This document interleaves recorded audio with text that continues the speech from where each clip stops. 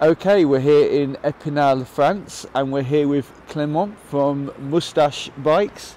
Hi Clément, can you tell us about this wonderful new cargo bike we've got in front of us here? Yeah, that's the new Lundi 20, which is the new cargo mobility solution from Moustache. So that's a completely new model for us, new category. So there was a long development to achieve this Lundi 20.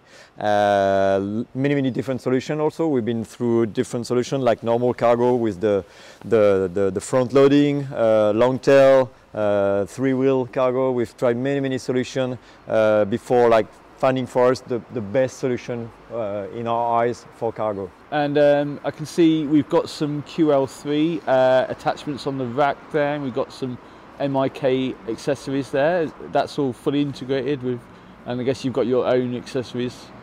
Yeah. I mean, I'll be able to go into the details of all the accessories if you want. The idea was to not only come with a bicycle, but come with a complete solution, including bike and accessories, because the idea of that Lundi 20 was to be appealing to a large amount of users, from family to workers to plumbers, whatever, you know. That was the intention, and that was the goal with the Lundi 20, to appeal to a super large amount of use, and that's why we've been developing like a smart solution for racks, for accessories, partners, etc. That was the idea. And I guess although Moustache are new to the game of family cargo bikes, you've had chance to assess other manufacturers and what they have done, and what do you think you've brought to this sector that is going to improve things for everybody? Yeah, that's true. I mean, we are new on the cargo segment, but at the same time we've been actually studying that segment for a long time now, because that was something we were super interested to enter, a category we were really interested to enter, and at the same time we knew we could not enter with a solution which was a step further everything on the market. So we've been studying, of course, all the competitors, all the brands on the market, to find what we like about those products, but also what we dislike. And then after we really start from scratch to create our own design, our own touch. So it's different on several aspects. First of all, we wanted to be compact and easy to maneuver. So the length actually of that Lundi 20 is slightly longer compared to Lundi 27, which is one of the iconic urban model from Moustache. So it's 1.85 m, so it's not long, it's really compact cargo.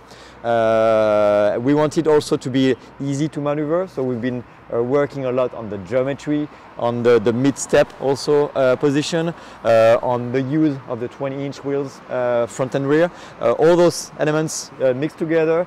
We've been tweaking the geometry a lot because we wanted a cargo with the same behavior and the same fun that you can get with the Lundi 27. So really the target for us when we first start the project, we took the Lundi 27, okay, this is how it rides. We want the same, but with super efficient loading facility on top of this. And right. that was basically the goal for us. Can you just go over the bike and take us through the features? Sure. So talking about the frame first, as you can tell, it looks a lot like the old Lundi 26 we had previously.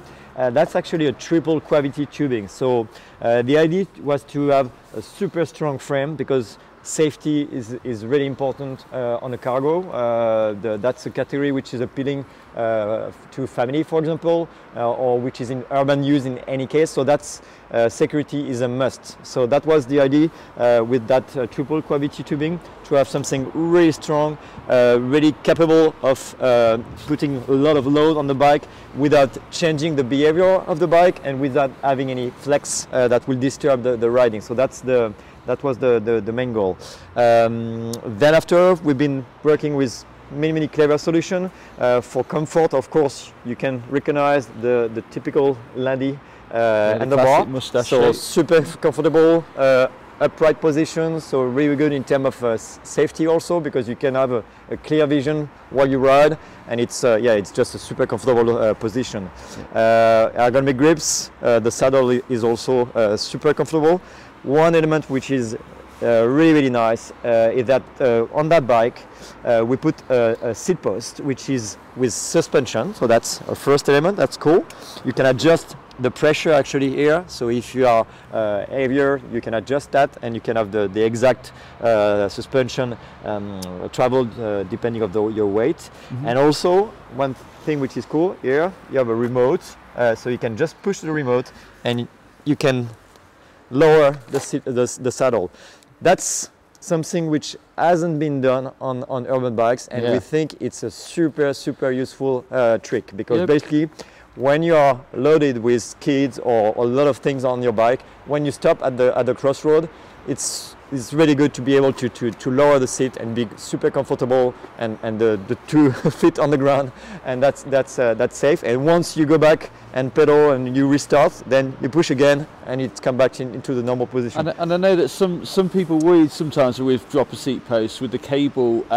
If you try and raise the overall post up, you always have to feed the cable through as well. But in the training you showed us that there's actually we've done one thing which is just basically located here. That's just behind this protection here, this cover. Basically there's like a cable loop which allow us to have some freedom to go from the really low position up to the very high position without having to maneuver the cable or pull the cables inside the cable routings. And just like the Lundi 27, the idea was to have one size fits all. What we've noticed basically on that cargo category is that really often a cargo bike was a bike which was used not only by one person but by several persons within the same family.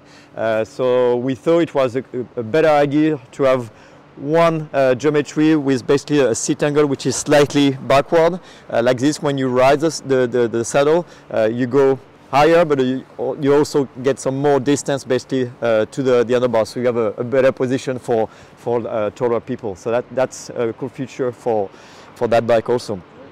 Talking about structure, of course, it looks, I mean, we often say it looks a little bit like the Eiffel Tower design. Basically, we've been working with all the tubing here to have something which is, again, super strong. The rear rack also is super strong. The total loading capacity is 200 grams. That's the total, so that's... kilograms. Yeah, kilograms, sorry. We've been also developing, as you said, different type of accessories. First, I mean, we can start with this. That's Urbaniki partnership. That's a seat pad. So basically, what is cool about that seat pad, we are using the MIC HD system. So as you can see on the rear rack here, you have different spots where you can fix the rear rack. Yes. So it's super simple. You just position, and that's it. It's really straightforward. My 5-year-old loves this little Urbaniki seat. We've got one of these on my standard bike, and she loves it. Yeah. So that's looks like a regular seat pad, but actually here you can also have the for if you have a kid which is in between basically a child seat and let's say adults riding, at least you feel safer with this. And if you want to feel even safer with maybe a younger person on that seat here, if you take this out, you have a seat belt here, so you can basically put it back on, reclips here, there you go, yep. And then after that, you can secure the person which is at the back. To work with that seat pad, we've been developing another accessory called Diego, which is this little handle, basically. Like this, you have something to grab when you are at the back of the bike. What's the naming all about? Tell us about Diego. Diego, it's a little game that we've done. Basically, all the naming for all the accessories, we've decided to choose really famous moustache people, and just by the name, maybe you will recognize some of them. So there's, you will see there's Diego, there's sorry, Albert, of course, for the monkey bar, Salvador, easy one. So yeah, I will show you step by step all the different naming. So that's the seat pad, so you can again take it out super easily. We've been also working with backpack solutions. That's what a backpack that we call Clark. So basically what we've done on that backpack, this is a roll top system. It's 100% waterproof. Basically inside the bag there's a compartment basically where you, for the computer. So you can have here, you can grab also the computer sleeve, which is provided with the bike, with the bag, sorry, and it's 100% waterproof also zipper. So roll top, when you roll, one thing which is cool, and sometimes I don't find it very often on roll top bags actually, is that you can fix on any side of the while you roll. So that's cool. Another small thing, small details, but I think it's super cool. Really often with a roll top pack, when you clips it, really often, you know, it's pushing down the material and it's hard to click. Here it's simple details, but yeah, you can just put your finger underneath here and you clip it, so it's super easy to clips. And I like the styling of it as well. It's a very sort of urban style.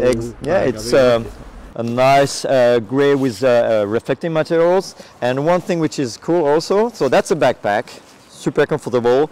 And if you want, you can turn that backpack into a rear pannier actually. So if you unzip this here, you can access the connection, the connecting system, so you can clip. So it's actually a standard system, so you can use it on any rear rack on the market. There's this little thing here to secure the entire system, and there's also a strap here at the bottom to avoid the bag from moving when you.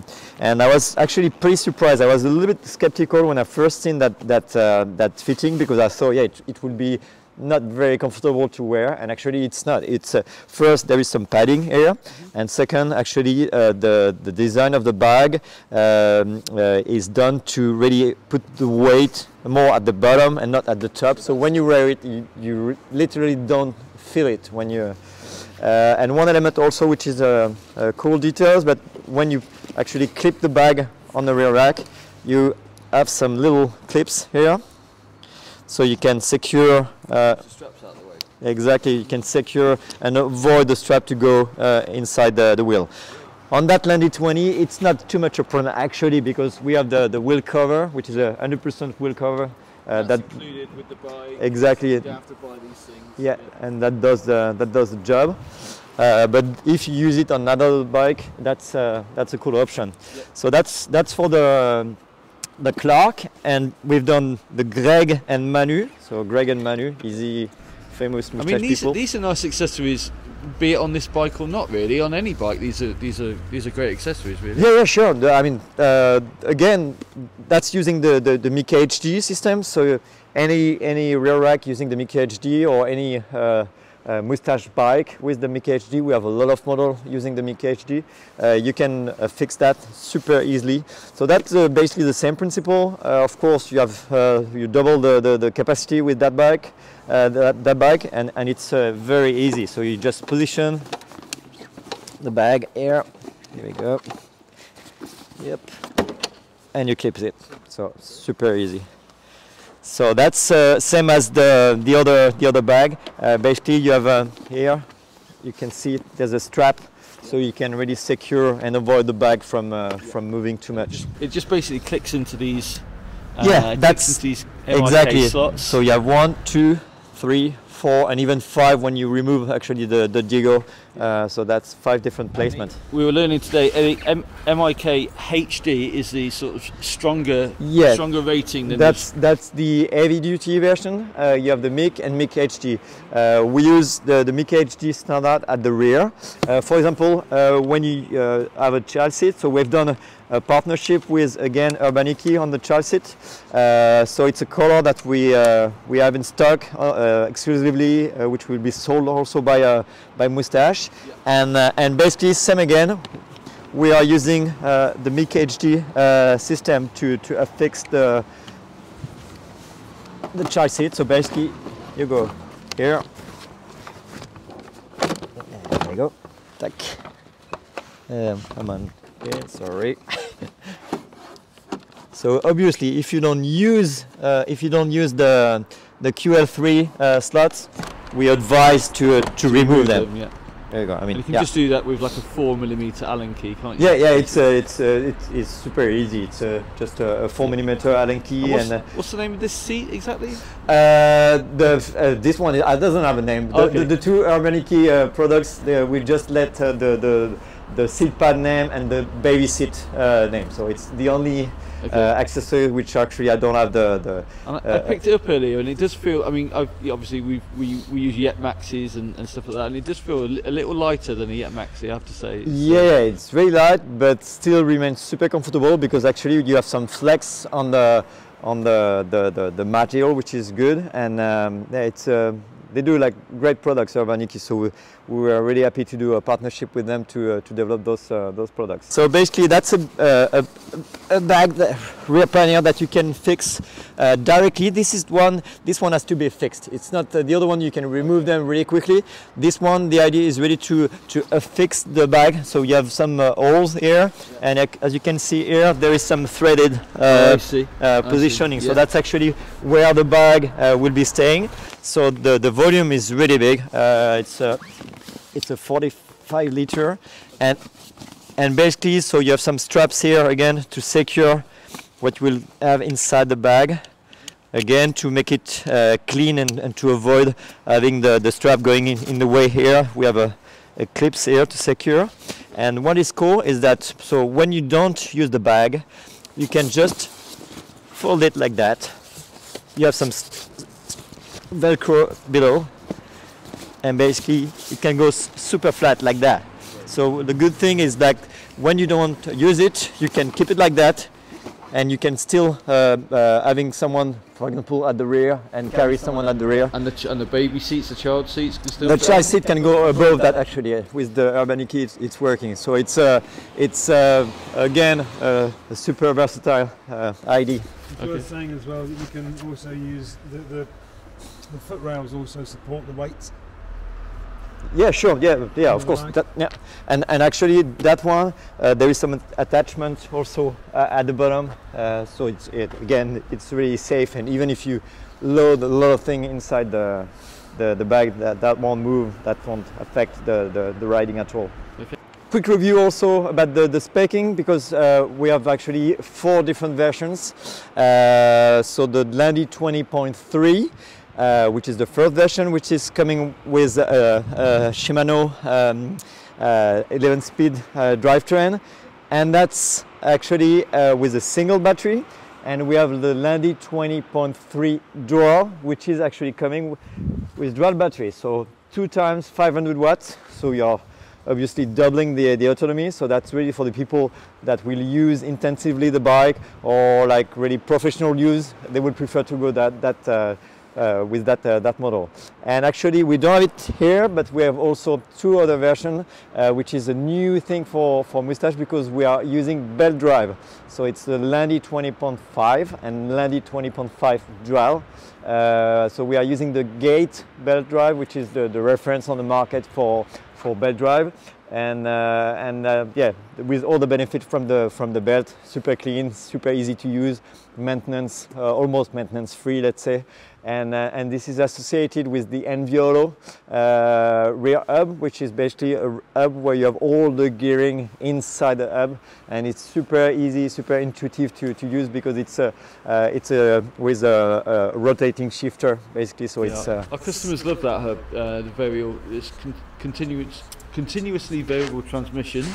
So you can really easily use it at the traffic lights. Without, you can change gear at traffic lights without pedaling, that kind of thing. Really good for pulling kids along with. Also to speak about some other details quickly. Here you can see the different model of the front rack. So basically here, as you can see, you have the Charlie, which is the compact one, which is using the MIC system and not the MIC HD. So why doing MIC instead of MIC HD? All the child seat they have by law to be used with MIC HD in terms of safety, and we don't want people to put a child seat at the front. So with this trick, yeah, we'll avoid use which are not the best basically for the in terms of safety. This is Salvador. That's the Salvador. Same again, using the MIG system, so super easy to click with some wooden base. It's a really stylish one. And here you can see Frida, which is another system, a crate with the Moustache logo. You can actually use it in different directions because when you fix the MIG HD, you can position the MIG HD in different spots. So whether you want it this way, in this side, or depending if you use it at the front or at the rear, you can play with. That's a standard Euro crate size, is it? Yeah, that's a standard Euro. It's I think 430 by 60, I think, and that's that match actually very well the Charlie, which is another front carrier, which is actually perfect if you want to carry a crate because you have the exact dimension. And here on that bike, what is interesting also, you can see the Albert monkey bar, which is a monkey bar which is actually sold directly as standard basically with all the models. So that's so you don't have to buy that as an accessory. Yeah, exactly. That's not with the bike. Yeah. Put your kids inside it when there's not a crate in there. Exactly. Whereas some of the products you would have to buy that as a separate thing. Yeah. So some cool feature about the Albert bar, basically it's super easy to fix and unfix if you want to use, for example, the seat pad. It's only 4 bolts to affix the Albert bar. One little trick also we've done here, as you can see, there's a little appendix. So why we have done this? Basically what we've noticed is when kids are on the back, really often they put their hands like that. Yeah. And the idea with this was to really protect them against, like, if you stop and you lean by mistake against the wall, or if you hit anything going up front, the hands will be protected. So that's a cool feature. And also here you have 2 inserts which are allowing you to put a water bottle, for example. So if you want to go with your kid on a long ride, you can add this. And as you can notice also at the rear here, you've got some padding here and at the bottom. So why this? Hey, it's because it's super compact. So I'll show you. You can lean this way, yep, and it goes vertical. There we go. So again, if you live in London in an apartment and you want to bring your bike in your apartment, that's super clever. And take your kids out first, though, obviously. Yeah. So if you are lacking space, if you have a garage but you have limited space, yeah, of course you save a lot of space by using this. And when you also, I guess it's obviously there's other bikes that do this as well, but it's great for maintenance, isn't it? I guess also if you need to get it helps you if you need to get to your derailleur, you know, you can alter things. Actually, that's a good position to check also the Bosch cargo line motor. This is the engine that we use on that bike. So why cargo line and not the CX? Basically, there's the same torque for the CX and the cargo line, but the cargo line is, let's say, more progressive in the behavior basically of the motor. So it's more punchy at the beginning of the acceleration. So we feel it's much better, especially if you have like kids or if you are in the traffic. You don't want a bike that goes too fast, too quick. Otherwise, it can be dangerous. So we use the cargo line for that model. And position also is great to see the braking. We are talking about safety. We are using the Magura MT4 brakes, which are again single piston, I mean double piston at the front, but with a large diameter and large disc. So that's good because that gives you both something which is progressive and powerful at the same time. 180 is it, or is it bigger? Yeah, 180 and 200, I think 200 at the front. Oh, 200 at the front, 180 on the back, so yeah, lots of stopping power there. And this is associated with the of course the 20 by 2.35, sorry, in terms of section. So really big 20-inch tires that brings comfort. And both models, we use the Kenda and we have the Schwalbe pickup also. They are able of having a lot of load. One is 100 kilograms per tire. The Schwalbe is 120, so that's a lot. So the Schwalbe, you're getting that on the 20.5 model, aren't you? And the Kendas, you're getting that on the 20.3. Exactly. But they're both really puncture resistant. Yeah, really puncture, and basically the structure, the thread of the tire is very strong, and that's a good aspect because basically that allows us to have lower pressure inside the tire, so without having any puncture, and by doing this we are also adding comfort. And really often when people are trying the Lundi 20, they're really surprised by the comfort. So it's part because of the tires, because of of course the saddle and suspension, and that's a cool feature also of that bike.